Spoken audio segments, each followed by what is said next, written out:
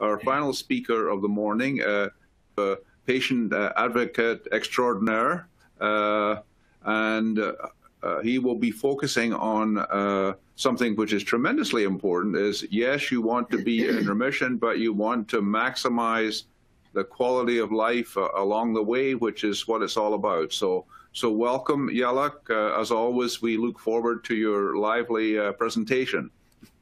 Thank you, Dr. Dury.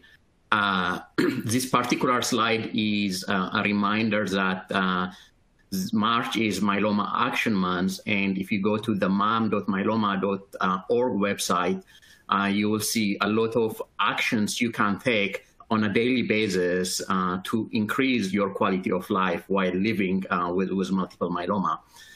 Thank you to all the doctors and Donna for the excellent presentation. If we were in Boca in person, I would have asked the audience to clap for you. So we'll plan to do that next year.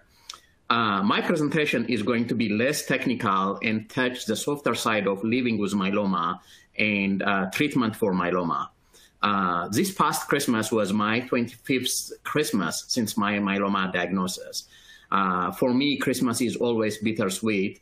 It was right after Christmas in 1995 when I was told I have myeloma and I was given 2 to 3 years to live. At that time, I was 25 years old. I was recently married. I just finished my undergraduate school and had started going to graduate school and studying computer science. And the diagnosis of myeloma did change mine and my family's life trajectory. I vividly remember my first day of chemo. This was pre-novel therapies, and it was a real chemo, vincristine, adriamycin, and dex at that time. And all my immediate family, including my parents who were visiting at that time, were crammed in a small chemo room at Medical City in Dallas. I actually remember the room 272. Everyone was waiting for me to start throwing up immediately and lose my hair right there and then. We have watched too much TV leading to my first chemotherapy. The anti-nausea medicines worked for me. I don't remember throwing up through my treatment, but I did lose my hair. This one actually is natural, but at that time I did lose my hair because of the chemotherapy. And the 4 days on and 4 days off, if you remember, of steroids, and extended period in front of the fridge gave me at that time the moon phase chemo phase. But I tolerated the medicines well, except fatigue, which seems to get worse from treatment to treatment. And I was able to carry my 4 days infusion of VAD and saline to class and sit at the back of my class and not miss any class and graduate on schedule. At the end of the 6 months of high-dose chemo cocktail at that time, I achieved stringent complete remission. I opted out of doing an autologous stem cell transplant and collected my stem cells, which were frozen and stored for possible future use. I know I'm lucky to continue to do well and live well with myeloma and not for myeloma, now going 26 years. I'm thankful to my family, my friends, and the novel treatments that came along, and my exceptional doctors, nurses, extended care team who cared for me and continue to care for me. But I'm most thankful for and recognize me standing on the shoulders of my fellow myeloma patients and other advocates who came before me and chose to bravely light the way ahead of me. So what I plan to do in 10 minutes or so is share the hope and some tips and tricks that worked for me for the last 25 years. Like most of you, I'd rather live without cancer. I'd rather live without myeloma. But if one has to be diagnosed with myeloma, I think this is the best time of all. There are unprecedented amounts of options. There are new drugs or combination of drugs that seem to come up frequently compared to other cancers. And for me, having myeloma had enabled me to have relationships I would not have imagined with patients, with doctors, with other caregivers. it has forced me to also become a lifelong learner. Things change on a regular basis for myeloma, and it really is important to keep up. My story, like most of you's, has the beginning, the middle, and of course the end, which I hope is far down the line. The beginning is, when I was diagnosed, what my symptoms were, what type of myeloma I had, what are the risk factors I had. And the middle is really interesting and more complex and different for each one of us. What are the types of treatments that I took? For me, immunomodulators, the proteasome inhibitors, the molecular antibodies, and radiation treatment, the side effects, neutropenia, neuropathy, diarrhea, and the tests I took along the way. I actually will go to this slide. And one of the questions I get asked is how many relapse I had, or how many, if this is my first relapse.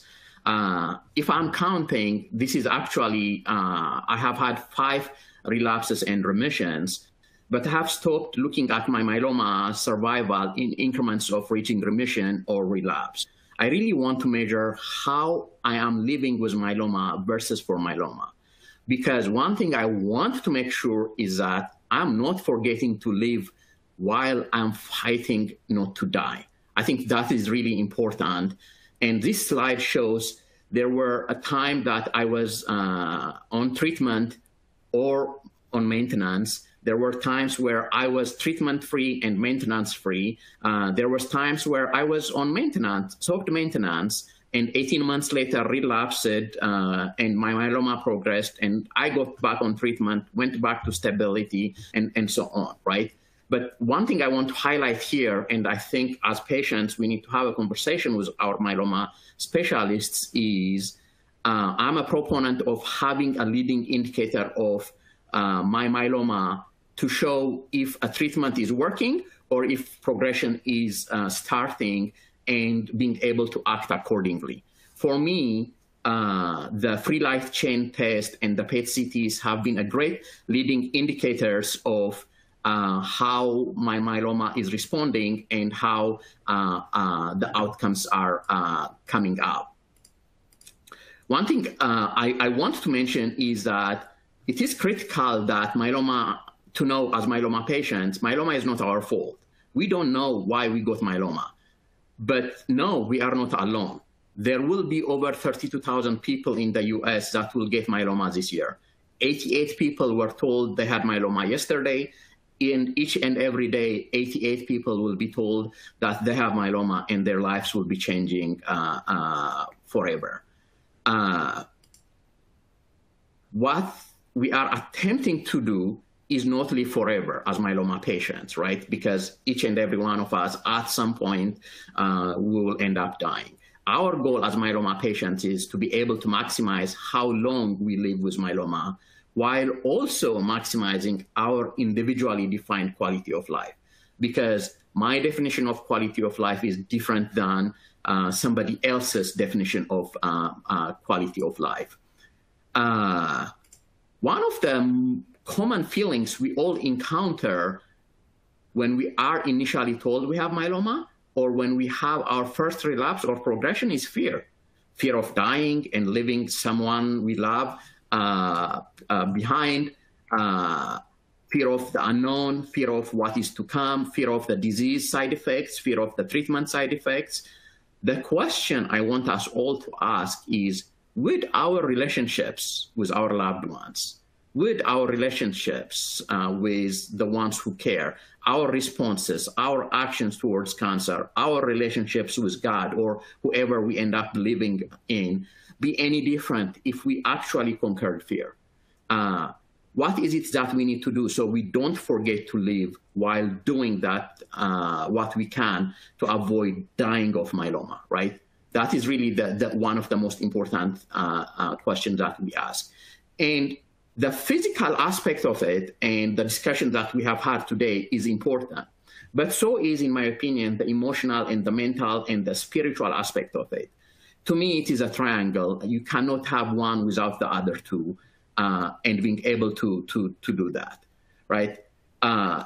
You don't have to be spiritual or take care of your emotional being by yourself. It's okay to ask for help, enlist the help of a therapist or a spiritual leader. You can't fight all the battles that come your way. You should choose to fight the right battles for you. For example, you may feel tired. Rather than trying to power through it and feeling miserable, can you take a 15-minute break or nap and then power through it? One of the most important lessons for me in living with myeloma is the relationship I build, the relationship you build in myeloma world sometimes determine the outcome you are going to have. The relationships with your caregiver, the relationships with your myeloma specialist, and the relationships with other patients. But the most important one, in my opinion, is developing the knowledge required to be a good patient. It could be you, it could be your spouse or your caregiver, or it could be your kids or somebody in your extended family. You need to educate yourself about what is myeloma, what is the quality of life you want, what are your options, and on and on and on. So I will build this slide, and you guys should have this slide available. If your situation allows, one of the best advice I can give you is to ensure the best outcome, you need a myeloma specialist. Over time, you need to know your myeloma defining events. And if we have time for Q&A, I would like to ask you to ask the myeloma specialist, what is a myeloma defining event and how do I find out that for myself? As you will find out, as you live longer and longer with myeloma, living with myeloma, in my opinion, is about finding the right balance, the balance between treatment and outcome, balance between outcome and side effect, balance between when to complain and tough it out, balance between drug effectiveness and drug affordability, and balance between the short term and the long term. So this concept of balance is really important, but so is the treatment team that you end up building. This is a slide that shows some of the key specialists that need to be part of your care team.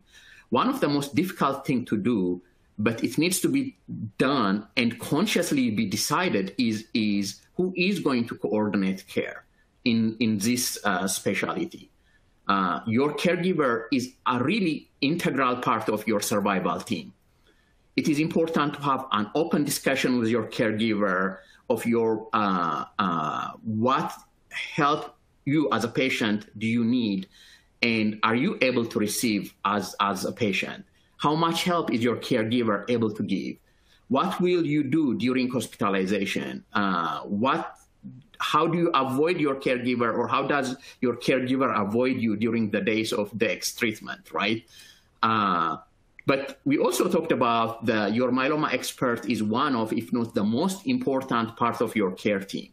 You need to decide, though, what are the characteristics of a specialist you want, right? We have here 3 myeloma specialists behind that are answering questions. How do you choose between them? That is really a personal decision that you really need to make, and is important in building the relationship with the myeloma specialist that you want to continue to have that relationship. As I mentioned earlier,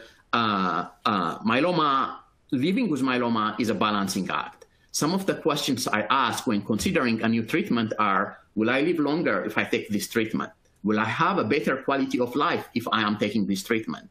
How can my myeloma specialist help me personalize the treatment and the treatment outcomes, and based on my risk factors, if I take this treatment or combination of treatments, will I relapse early, or would I relapse late, or is my relapse standard?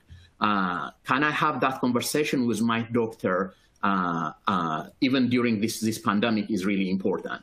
And one of the things I think that we need to decide as a care team is taking this treatment, will it prevent me from having future treatments, or close the door for me from having future treatments? And remember, your doctor is your advisor. Your doctor knows about the science of your treatment, but you know what your personal situations are, how to articulate and communicate and maximize your quality of life. And in my opinion, at the end, you make the decision based on many things with a strong advice from your myeloma specialist. As I mentioned earlier, living with myeloma requires achieving a fine balance between outcomes and side effects and quality of life, between treatment for now versus anticipating the future of both your personal outcome and what is in the pipeline, and making sure that you are not closing the door for future treatments. And also, I think it doesn't get talked a lot about in these medical meetings, but the cost and the value of treatment, right, is being able to balance that is important. I think what I want to leave you with is, as we wrap up, is as a myeloma patients, we don't get to ring the proverbial done treatment bell. I have seen many patients ring the bell in my cancer center. They finish their treatment and exit the door, hopefully for them for the last time. We don't get to do that, at least not yet. But we need to learn to take the victory laps, as my cats used to say. We need to celebrate each and every win, each and every progress. If you can take only one message from today's talk, take this. While avoiding to die, don't forget to live. While avoiding to die, don't forget to live. Thank you, Dr. Dori.